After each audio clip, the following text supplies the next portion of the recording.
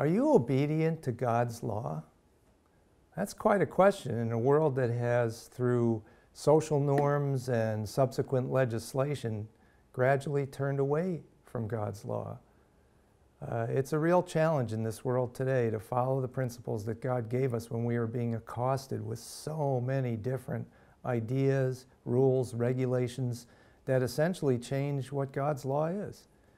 That's what I want to talk about today, and I'm going to get into some detail as to how this happened and what can we do to avoid falling into that trap. But before I do, I'd like to have a word of prayer.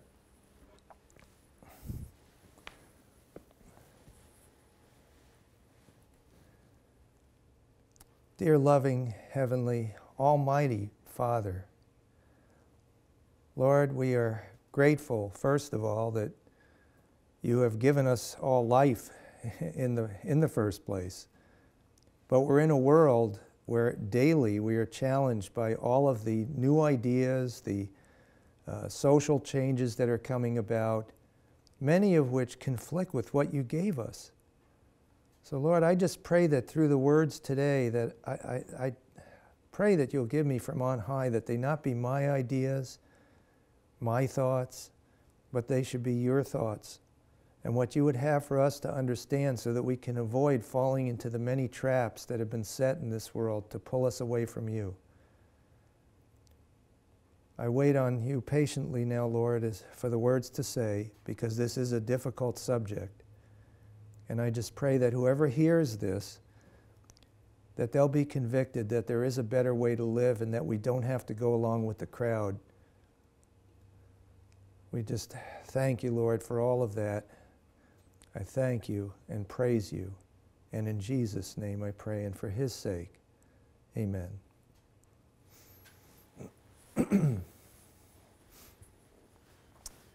Taking liberties with God. Interesting subject. So what are liberties? What does taking liberties really mean? Let's take a look at the definition. It's from the dictionary. 1, behave in an unduly familiar manner toward a person.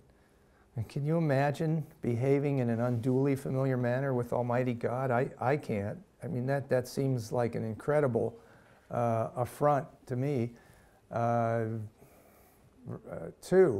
to treat something freely without strict faithfulness to the facts or to an original. And that's actually even more appropriate because it's about being faithful.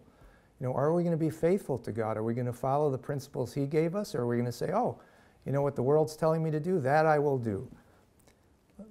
We live in an age of reason where somehow we have now gotten into a mindset where we know best. We have the answers. And whatever's in the Bible, you know, these books that for many have become dusty old relics in their home, that doesn't matter anymore. What matters is we're living in a different time, a different age, and we want to follow whatever it is that the society has decided is a good thing to do.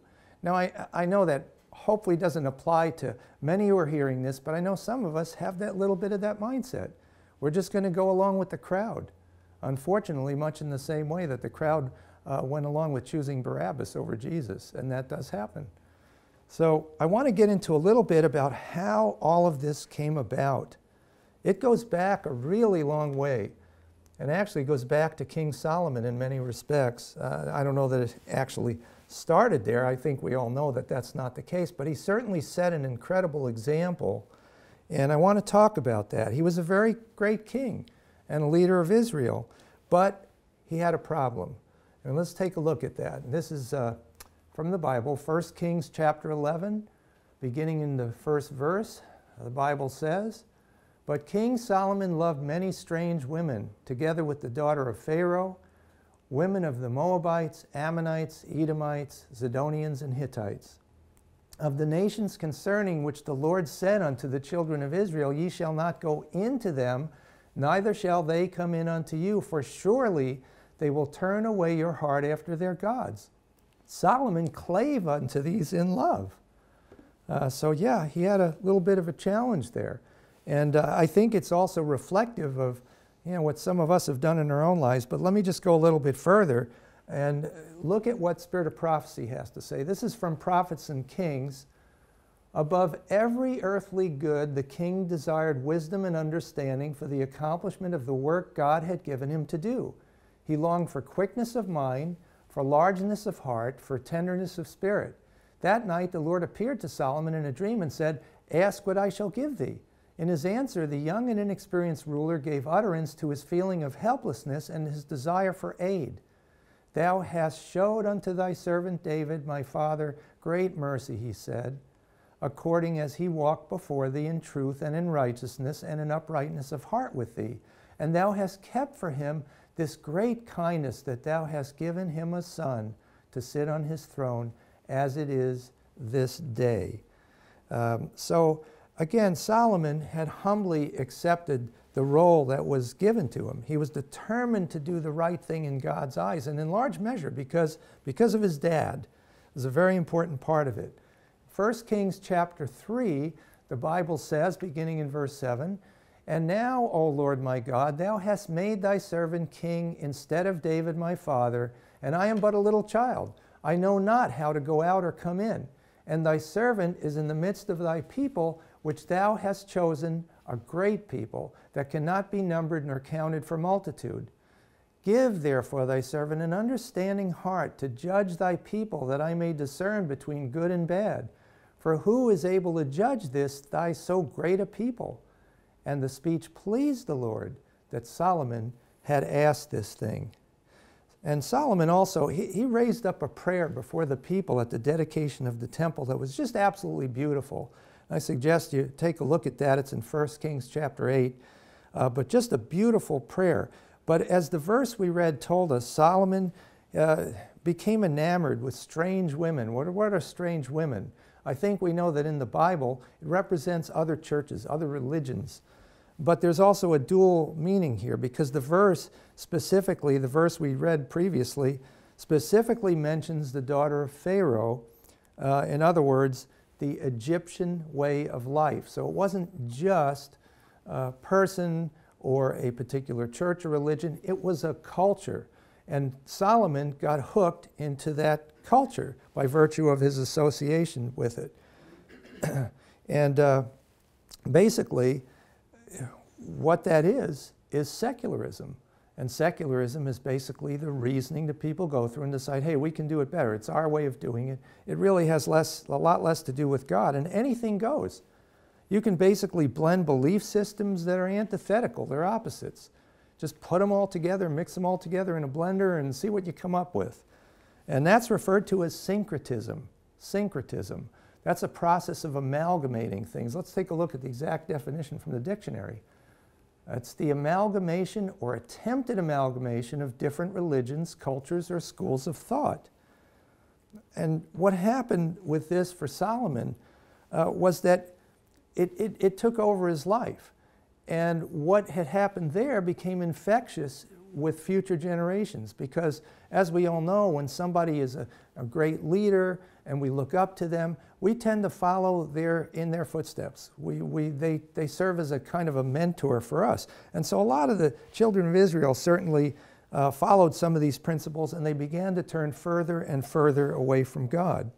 Now, Ephraim, the tribe and the term used to identify and characterize ancient Israel, committed grievous sins, and I mean grievous sins, by mingling themselves with the very things the Lord had warned them against. This is from Prophets and Kings. Spirit of Prophecy says, of Ephraim the prophet testified, "Strangers have devoured his strength, and he knoweth it not. Yea, gray hairs are here and there upon him, yet he knoweth not. Israel hath cast off the thing that is good, broken in judgment, unable to discern the disastrous outcome of their evil course. The 10 tribes were soon to be wanderers among the nations." And going on, some of the leaders in Israel felt keenly their loss of prestige and wished that this might be regained. But instead of turning away from those practices which had brought weakness to the kingdom, they continued in iniquity, flattering themselves that when occasion arose, they would attain to political power they desired by allying themselves with the heathen. When Ephraim saw his sickness and Judah saw his wound, Then went Ephraim to the Assyrian. Ephraim also is like a silly dove without heart. They call to Egypt. They go to Assyria. They do make a covenant with the Assyrians. So interestingly enough, this great apostasy really kind of started out with King Solomon. And what happened subsequently involved Jeroboam. And if we look at 1 Kings 11, beginning in verse 26, and I'm not going to go through all of that, we're told of Jeroboam, the son of Nebat, the Ephrathite of Zerida, and he was from the tribe of Ephraim.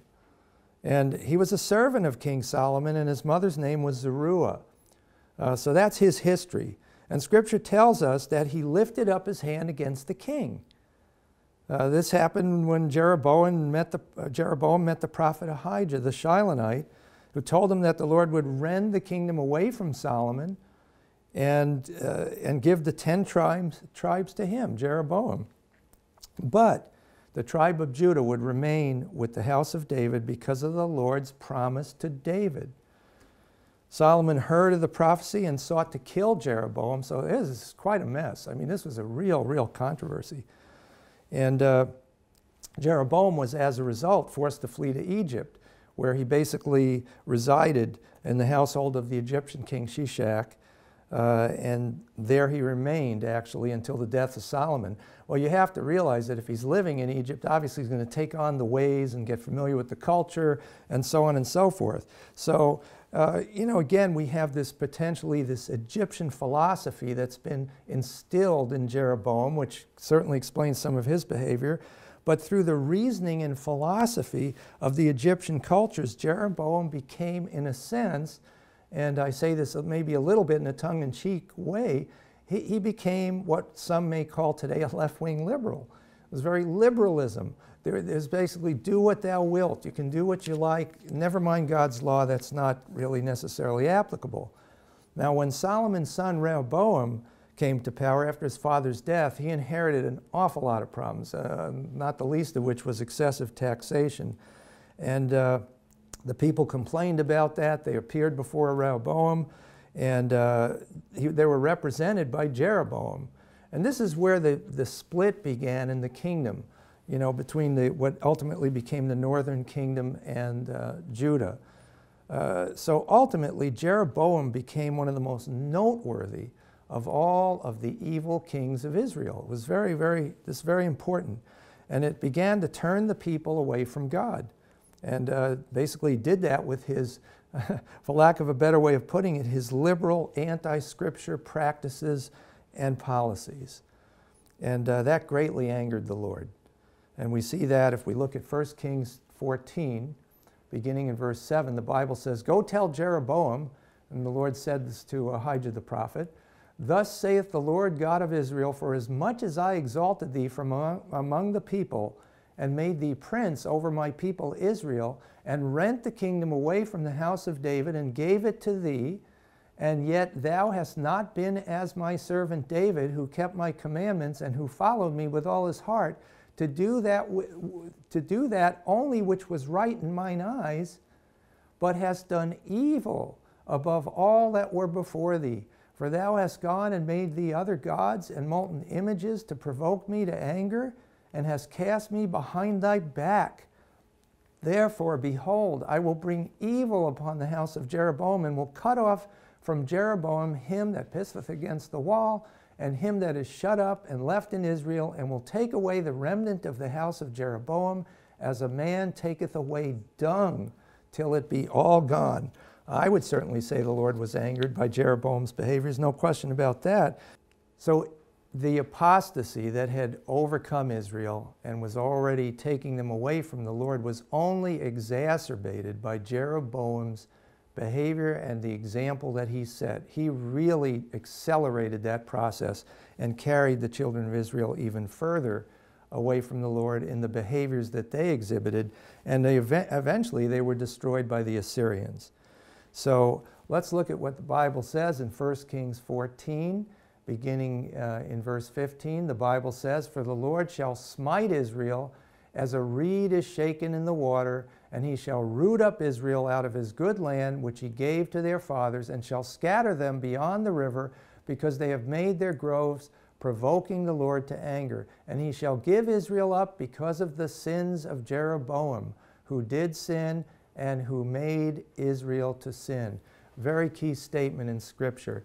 That's what Jeroboam was most noted for, that he was the one that made Israel to sin at that point in time. They had already gone off track. They had the example of what happened with Solomon, unfortunately, and it only continued to grow until they turned so far away from the Lord that they had to be destroyed. And that was the end of that. So in any event, this represents for us, it's an antitype. It represents basically what's happening today in Christianity, because little by little we're amalgamating pagan and unbiblical beliefs into our lives. And that's just part of what's happening with our society. And even worse, we're relying on our own reasoning instead of following God's counsels. I think that happens a lot, and I don't think there's a single person that isn't guilty at some point in his life of disregarding what we know to be the truth and doing something a different way. It happens. You know, we're all have a sinful nature, and that's what we do. But we're endeavoring in our society today to form a new, less stringent Christianity, one that's not so dogmatic, is what people say anyway. And so we need a different version of that. So the world around us is now taking liberties with God by eliminating biblical principles they just don't like, or it just doesn't jive with the values or the mores of a modern society. It just doesn't fit anymore. So they say, oh, let's do away with this. And there's an ongoing movement to rewrite or completely discount the offensive language or the offensive scriptures so that they fit into a more acceptable contemporary framework. And we see this just as an example. We have family members that are LGBT. They're in the LGBT movement. And in their church, they have basically dissected, for example, the book of Romans. They have their own Bible. So some of those verses were the clobber verses, and they just took them and threw them out. And this is happening to a great extent in a lot of churches and in a lot of areas around the Protestant denominations. It's very, very unfortunate. In fact, over the past century, we have systematically deviated from biblical principles in our society that stood as pillars for literally thousands of years.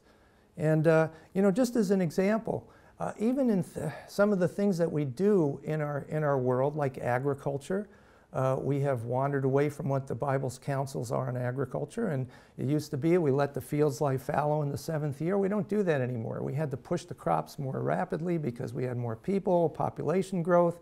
So as a result, over the last century or so, we began to do exactly that, and we depleted the soils. Well, that meant we needed to add artificial chemical fertilizers to be able to grow the crops. And unfortunately, those fertilizers like NPK, nitrogen, phosphorus, potassium, are only the primary elements plants need to thrive. So as a result, plants get sick, they get attacked by bugs, we have to spray them with insecticides, we develop herbicides to keep the weeds away. Before you know it, you have toxic food. That's just one of many, many examples, but that was a biblical principle that we simply let go of. Same thing with marriage. You know, going back, if we go back to the turn of the 20th century, I think people at that time probably were a lot closer to the Word of God. They probably read their Bible more of the time. I believe that was the case. I think that's certainly provable.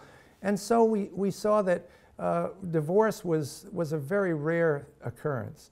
And some of these other things didn't happen either. But over time, by the time we reached the 90s and now into the 2000s, virtually it's 1 out of 2 marriages ends in divorce. That never happened before. I believe it was 1 in 12 going all the way back many, many decades. And it's continually changed over the last many decades and gotten way worse. So this is what we're doing in our world. We're changing those principles that held us together, that held us closer to God, that kept us doing the things we need to do so that our lives would be better. And instead we've gone in the opposite direction. It's very frightening to see what's happening in our society right now, and unfortunately, very unfortunately, even in our own church. Something dreadful has happened to our reasoning. We're rationalizing behaviors that simply fly in the face of biblical precedent. We find ways to rationalize virtually anything. We all know, for example, the Sabbath is one of the pillars of our faith. That's already been attacked and metamorphosed into Sunday worship, and even in some of our own churches it has happened. And in fact, it's interesting to note, going back in history, that the Emperor Constantine, who was instrumental in instituting Sunday worship, followed the same paradigm that Solomon did when he sinned against God. And this is how. Constantine was a brilliant politician. Instead of murdering countless Christians, as the Roman leaders before him had done, like Nero and Diocletian, he found a way to bring the masses together through ecumenism, blending the pagan beliefs with Christianity. He just blended the two together. It was an amalgamation. And it was this hybridized religion that characterized the early church. Sadly, that's what's happening today. It's the same thing. If we take a look at the Great Controversy, this is what Ellen White has to say about that. And this is I love this passage in the Great Controversy. It really sums it up well. Little by little, at first in stealth and silence, and then more openly as it increased in strength and gained control of the minds of men, the mystery of iniquity carried forward its deceptive and blasphemous work. Almost imperceptibly, the customs of heathenism found their way into the Christian church.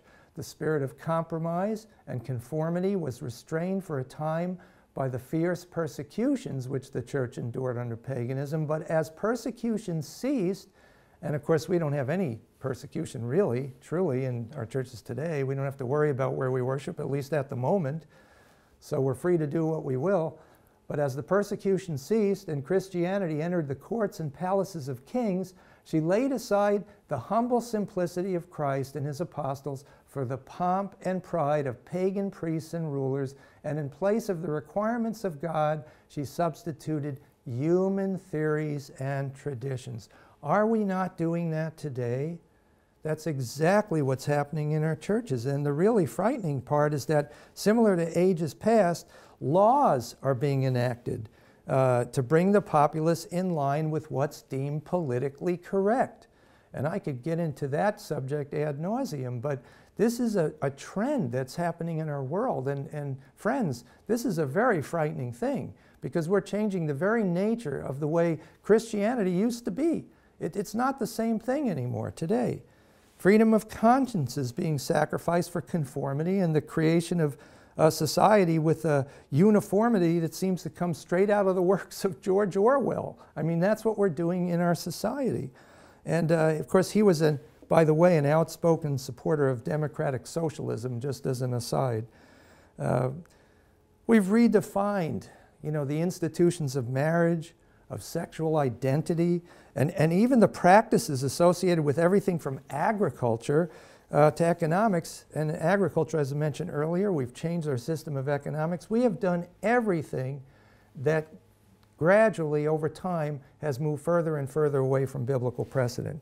And it's become virtually impossible to challenge any of the social or political ideologies without becoming a target of hatred and vindictiveness. I think we've all seen in the media what happens to people if they try today to stand for what's right. They're going to be attacked. It's simply the way it is. And in the midst of it all, the Bible's been left behind. There are many who actually believe that the Bible's counsels are outmoded, biased, and unreasonable in a progressive society. This is the thinking of many people in our world today. So how could this be? One belief that most Christian denominations, if not all of them, have in common is that the Bible is the inspired Word of God.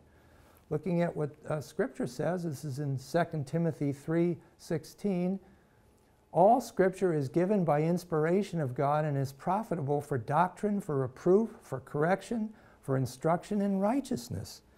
And this is a common belief. I mean, is it? Do we believe it? Is this what we genuinely believe? The Bible tells us in Hebrews chapter 4, verse 12, "For the word of God is quick and powerful and sharper than any two-edged sword, piercing even to the dividing asunder of soul and spirit and of the joints and marrow, and is a discerner of the thoughts and intents of the heart." I know when I read that, it really it resonates with me, because very often God's word just cuts like a knife. You know, when you're doing something that violates biblical principle, you could feel that. At least I do. I feel that in my heart. I know it's something that God doesn't approve of, and I feel very uncomfortable and even agitated. Doesn't mean I'm not going to do it. There's times I've done it, but it's still, you could feel that. You can feel that little twinge inside, knowing that this is not the right thing. And this is particularly true when you're struggling with a behavior in life that maybe you feel you simply can't change. In fact, it can be very painful. It causes considerable self-deprecation. But the biblical truth, nonetheless, still remains. Regardless of our discomfort, regardless of our efforts to rationalize it, the biblical truth remains. It remains unadulterated. And considering the impingement that society is making on biblical principles such as marriage, these things have stood as pillars for countless millions. We have an enormous paradox on our hands with this. The Bible says one thing, and our society and civil law says another. How do we reconcile that? Obviously, the only way to reconcile that is to rewrite or completely eliminate the offending scriptures in the Bible, as I mentioned earlier, something that's actually been happening over the last few decades, particularly. But the Bible says, John 1, which is certainly a memory verse, should be for almost everyone. In the beginning was the Word, and the Word was with God, and the Word was God, and the Word was made flesh and dwelt among us. If we endeavor to alter the Bible, it would essentially be the equivalent of doing a makeover for God Himself. I mean, that's what it really boils down to. We cannot alter the Bible. That leads me to the main point of this message. It's about a pattern of reasoning, I say reasoning, and rationalization that is now rampant, even in our own churches, all churches, not just our specific church. And in short, it's a repeat of history. This is not the first time this has happened. This is a replay of things that have happened in ages past.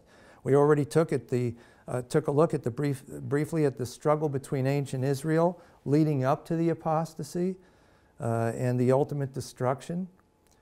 But there's an event in history that so closely parallels what's happening, especially in the United States, in our country right now, that's absolutely startling, and that event is the French Revolution. There are so many parallels there. And for those that don't remember their history, here's a partial description of what the French Revolution was about. This is from Wikipedia. The French Revolution was a period of far-reaching social and political upheaval in France that lasted from 1789 until 1799, and was was partially carried forward by Napoleon during the later expansion of the French Empire. The revolution overthrew the monarchy, established a republic, experienced violent periods of political turmoil, and finally culminated in a dictatorship under Napoleon that rapidly brought many of its principles to Western Europe and beyond. Inspired by liberal and radical ideas, the revolution profoundly altered the course of modern history, triggering the global decline of absolute monarchies while replacing them with republics and liberal democracies. It goes on to say that during the Reign of Terror, extreme efforts of de-Christianization ensued. Does that sound familiar? Certainly some of what's happening in our society right now, including the imprisonment and massacre of priests and destruction of churches and religious images throughout France. An effort was made to replace the Catholic Church altogether, with civic festivals replacing religious ones. The establishment of the cult of reason was the final step of radical de-Christianization. And for those who are unfamiliar with it, the cult of reason was a belief system that was established in France, intended literally as a replacement for Christianity during the French Revolution. That's what it was for. And it goes on in Wikipedia, globally, the French Revolution accelerated the rise of republics and democracies. It became the focal point for the development of all modern political ideologies, leading to the spread of, get this, liberalism, radicalism, nationalism, socialism, feminism, and secularism, among many others. So it's very interesting that, a lot of our ideologies in the country today grew out of the French Revolution. It's a parallel. It's a parallel to where we're at, and it's really all about atheism. And quite frankly, that's where we're headed, because we're relying more on man's laws, man's ideas, than on biblical principles. So in fact, that is the direction that we're going. In short, the French Revolution was about worshiping the goddess of reason. The goddess of reason, and as relying upon our own human understanding and reasoning abilities to form our own doctrines. And they, unfortunately, often contrary to the Bible. Does it sound like the world today? It sure does. Matthew 15, the Bible says, beginning in verse 8, "This people draweth nigh unto me with their mouth, and honoreth me with their lips, but their heart is far from me. But in vain they do worship me, teaching for doctrines the commandments of men." Nothing like making up our own rules to circumvent biblical principle. Ellen White had a few very profound things to say about the French Revolution. I want to share that because I think this is very significant. So it begins in the Great Controversy. The war against the Bible, carried forward for so many centuries in France, culminated in the scenes of the Revolution. That terrible outbreaking was but the legitimate result of Rome's suppression of the Scriptures. "And if any man will hurt them, fire proceedeth out of their mouth, and devoureth their enemies. And if any man will hurt them, he must in this manner be killed." Revelation 11:5. Men cannot with impunity trample upon the word of God. The meaning of this fearful denunciation, and again, just to interrupt for a minute, going back to what we talked about with Jeroboam and what happened to the children of Israel because of his example, well, they were ultimately destroyed. And so here we have, again, that same concept echoed. Men cannot with impunity trample upon the word of God. The meaning of this fearful denunciation is set forth in the closing chapter of the Revelation. "I testify unto every man that heareth the words of the prophecy of this book, if any man shall add unto these things, God shall add unto him the plagues that are written in this book. And if any man shall take away from the words of the book of this prophecy, God shall take away his part out of the book of life, and out of the holy city, and from the things which are written in this book." And she goes on to go a little further. "Such are the warnings which God has given to guard men against changing in any manner that which he has revealed or commanded. These solemn denunciations apply to all who by their influence lead men to regard lightly the law of God. They should cause those to fear and tremble who flippantly declare it is a matter of little consequence whether we obey God's law or not. All who exalt their own opinions above divine revelation, all who would change the plain meaning of Scripture to suit their own convenience, as I was mentioning earlier, or for the sake of conforming to the world, again, another point that I made previously, are taking upon themselves a fearful responsibility. The written word, the law of God, will measure the character of every man and condemn all whom this unerring test shall declare wanting." Very, very powerful words. One more passage that I want to share. "France presented also the characteristics which especially distinguish Sodom. During the Revolution, there was manifest a state of moral debasement and corruption similar to that which brought destruction upon the cities of the plain. And the historian presents together the atheism and the licentiousness of France as given in the prophecy. Intimately connected with these laws affecting religion was that which reduced the union of marriage, the most sacred engagement which human beings can form, and the permanence of which leads most strongly to the consolidation of society, to the state of a mere civil contract of a transitory character, which any two persons might engage in and cast loose at pleasure." That's really incredible statements. Just one more passage. "If fiends had set themselves to work to discover a mode of most effectually destroying whatever is venerable, graceful, or permanent in domestic life, and of obtaining at the same time an assurance that the mischief which it was their object to create should be perpetuated from one generation to another, they could not have invented a more effectual plan than the degradation of marriage. Very, very strong words. And when you look at these things without these statements without the rose-colored glasses and the concerns we all face in everyday life, it's pretty clear that we must be nearing the end of this world's history. I mean, there's no question about it when we look at these events unfolding. Friends, it's not just about papal directives or and the incoming Sunday laws. No, it's not just about that. It's about dismembering of biblical principles and of a society that is very rapidly and defiantly turning away from God. That's what it's really all about. It's about a movement that worships the goddess of reason rather than the God of the universe. It's a movement designed to create a new religion, one that bears really little resemblance to Christianity. This is from Last Day Events. When Protestant churches shall unite with the secular power to sustain a false religion, opposing that for which their ancestors endured the fiercest persecution, there will be a national apostasy which will end only in national ruin. You can find many prophetic insights in Daniel chapter 11 related to all of the events I've been speaking about. I just wish I had time to get into that.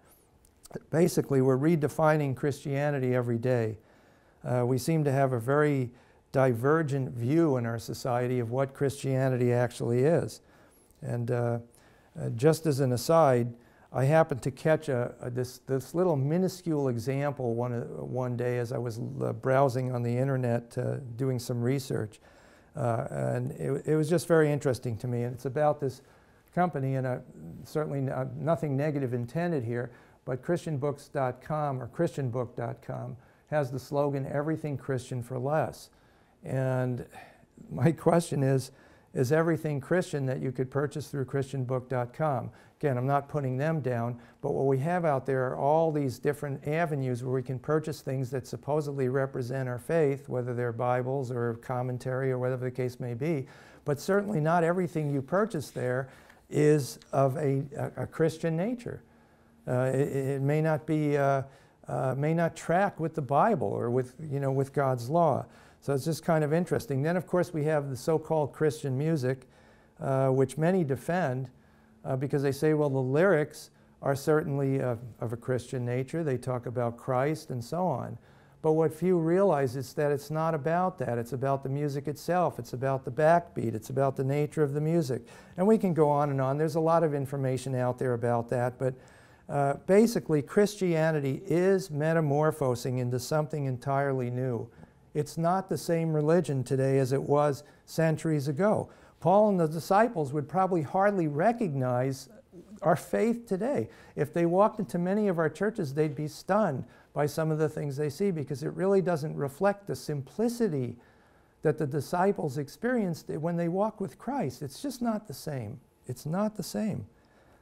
Now, this is really interesting. I want to just go through a couple of things related to what's happening in our society very quickly. It's an article, Faith Leaders Urge Government to Support LGBT Education in Schools. This is becoming a trend, very, very dangerous one at that. Religious leaders quotes on LGBT people, gay marriage and homosexuality.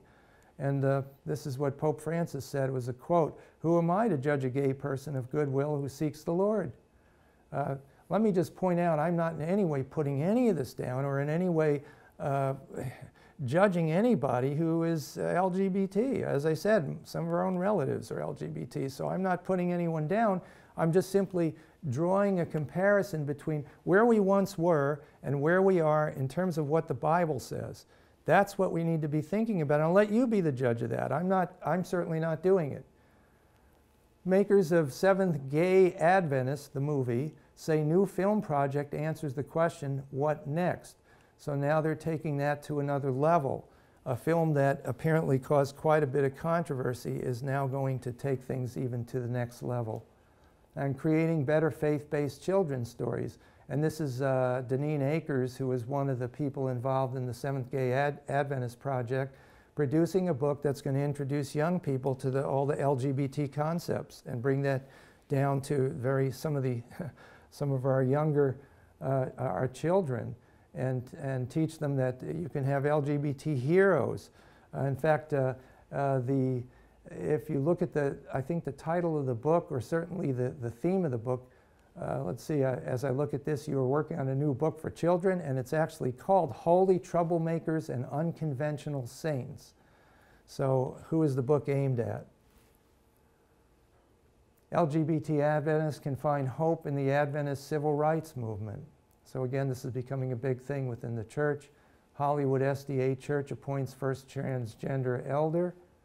And this is something to illustrate just how far off the track we've gotten. And I'm talking now about mainstream Christianity and some of the key people that are recognized as leaders in the Christian world. And in this case, it's Pat Robertson, and this is a comment he made that when I read it, and actually it was a video, so I saw it, I read the narrative, it was just, to me it was stunning, because basically it conflicts with what the Bible says, and this is becoming a commonplace event. And this is a quote from him. When asked about the question of evolution, this was his response. There ain't no way that's possible. It's about the age of the earth and about evolution. And he said, there ain't no way that's possible. Anybody that's in the oil business knows that he is drilling down 2, 3, or 4 miles through the ground, and you're coming into all these layers laid down by the dinosaurs. And we have skeletons of dinosaurs that go back about 65 million years.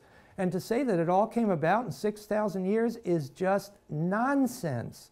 And I think it's about time we come off of that stuff and say that this is impossible. So there was a Big Bang. That doesn't mean it came spontaneously. Nobody knows what caused the Big Bang, but I say God did it.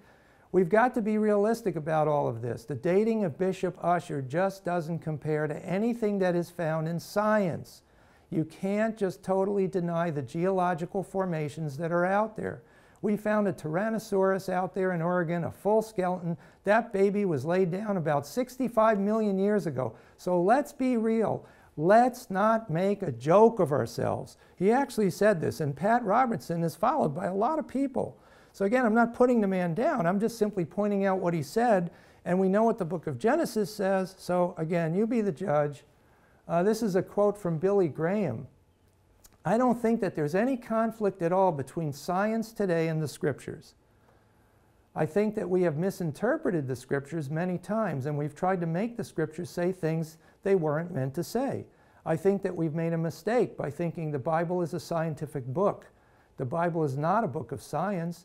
The Bible is a book of redemption, and of course I accept the creation story. I believe that God did create the universe. I believe that God created man, and whether it came by an evolutionary process, and at a certain point he took this person or being and made him a living soul or not, does not change the fact that God did create man. Whichever way God did it makes no difference as to what man is and man's relationship to God. Again, poses a lot of questions in people's minds. This comes from Pope Francis. God created beings and allowed them to develop according to the internal laws that he gave to each one, so that they were able to develop and to arrive at their fullness of being. He gave autonomy to the beings of the universe at the same time at which he assured them of his continuous presence, giving being to every reality. And so creation continued for centuries and centuries, millennia and millennia, until it became what we know today, precisely because God is not a demiurge or a magician, but the creator who gives being to all things. The Big Bang, which nowadays is posited as the origin of the world, does not contradict the divine act of creating, but rather requires it. The evolution of nature does not contrast with the notion of creation, as evolution presupposes the creation of beings that evolve. So quite interesting. And again, in the Spectrum magazine, the creation, evolution, false dilemma, that gets into rather controversial comments. And here's an excerpt from that. As recently, an evangelical Christian organization called the Truth Project released a film in the United States titled, Is Genesis History? Its claim to be a documentary would be disputed by virtually all scientists working in relevant fields, but the science community is not the target audience. It is intended to help persuade Christians to affirm young Earth creationism, YEC, which the film's developers likely believe is the only correct way to understand Genesis. There are, of course, people with relevant scientific degrees who believe in YEC, and some of them work for organizations that promote this view.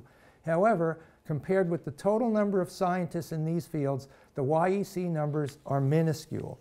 And here's a key quote: "The false dilemma is a fallacy of oversimplification that offers a limited number of options, usually two, when in reality more options are available. Also known as the either-or fallacy, the fallacy of the excluded middle, excuse me, and the black and white fallacy. Either-or arguments are fallacious because they tend to reduce complex issues to simplistic choices." Why do we even debate these subjects? I think, to me, the bottom line is, do we believe what Scripture says, or are we going to continually analyze, rationalize, recreate? I just don't get it. And I'm a very scientific individual, by the way, but what I say, good science is biblical. I've always believed that. So what can we do? What can we do to circumvent all this and remain faithful in a world that has basically been filled with deceptions and, in many cases, outright blasphemies? What can we do? In the first place, take time to study and know the Bible. I mean, that's so crucial. I mean, it's such a simple thing. We really need to spend more time studying and know what the Bible actually says. So when something happens or someone poses an idea, we'll know, does it track with what we believe as Christians, or is it man's idea? Go back and study history to appreciate and recognize how we're repeating old mistakes and learn how you can avoid them. You know, that's one of the key things. We need to learn from our mistakes in history. Very important. And 3, don't adopt worldly principles and ideologies. Well, that's a pretty broad statement, but I mean, it's, you know, once we understand what the Bible says and we see how things are being radically changed, we can avoid that. We don't have to go with the flow. In fact, we need to stand our ground. What did the Protestant reformers do? They were not afraid to die for what they believed in. 4, stay away from worldly entertainment and focus on spiritual matters. Good grief, so many people have filled their homes with entire libraries of motion pictures and entertainment industry-related items. I mean, it's affected so many people, not just our children. Many of us are getting hooked into the world of Hollywood. We need to avoid that because that's all, it's not real. And all of this is going to go away eventually. We need to focus on spiritual matters, get our minds back into God's Word, and take time to pray. We need more of that. Stand your ground to defend the truth, even if it means people may hate you for it. Now, how many of us are willing to do that? Boy, is that a challenge. How many of us are going to stand our ground even when we're hated? I think we're so worried about what people think about us that we're willing to do whatever it takes to please them. And yet, the one person we should be pleasing gets left out of the equation, and that's God. Don't rationalize sinful behavior or change the meaning of what it is to be a Christian. It's pretty simple. If we read our Bibles, we know what it means to know Christ. We know who Christ is. If we're going to do something different and accept a different version of the Bible, I'm not talking about Bible versions per se, I'm talking about what society is doing to the laws, the counsels and so forth that are in the Bible, changing those. Are we going to go along with that or rationalize that? So, just to sum it all up, one very simple statement and something to think about as you go through your day. We don't define Christianity. Christianity defines us. It's all about knowing Christ, and it's all about living our lives in accordance with the counsels and the principles that He gave us, not the principles that are evolving through societal norms and the changes that they're bringing about. I think it's important for all of us to remember it's not going to get easier. It's only going to get more difficult as time goes on. So now would be the time to really go back to basics and start studying our Bibles and remember how much God loves us and why He's given us all the counsels that we have. So on that note, I'm going to close with a word of prayer.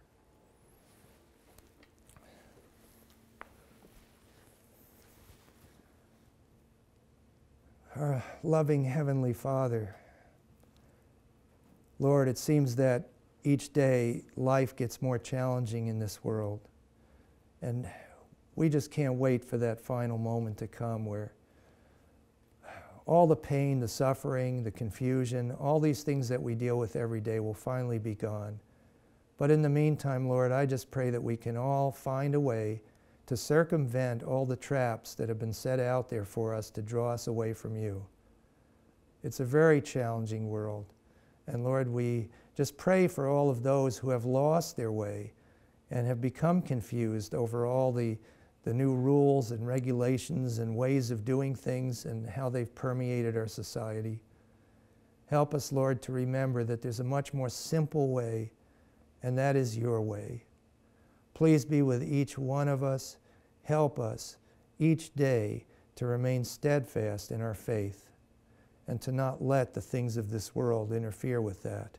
And most of all, to remember the mistakes of the past so we don't go down the same path. I give you thanks and praise and pray to go in peace myself today. For all of this I pray in Jesus' holy and precious and wonderful name and for his sake. Amen.